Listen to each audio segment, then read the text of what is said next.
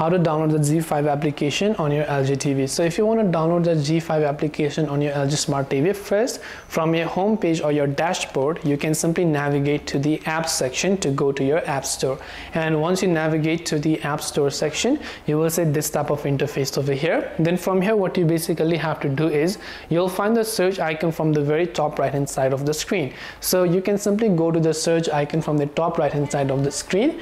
Then what you have to do is from here you'll simply go ahead and then basically search for the Zee5 application. So just go ahead and then type in Z, and then you'll find the Zee5 app. So you can simply search for that application there, and once you've done that, you'll find whether the application is installed. When you click on it, it will take you to the installation page. If you haven't installed it, if you have already installed it, when you open it up, it will directly open up the Zee5 application. So I hope that this video helped you. If you have got any further questions, feel free to leave them down below. Thank you for watching till the very end of this tutorial, and as always, see you soon in our next video.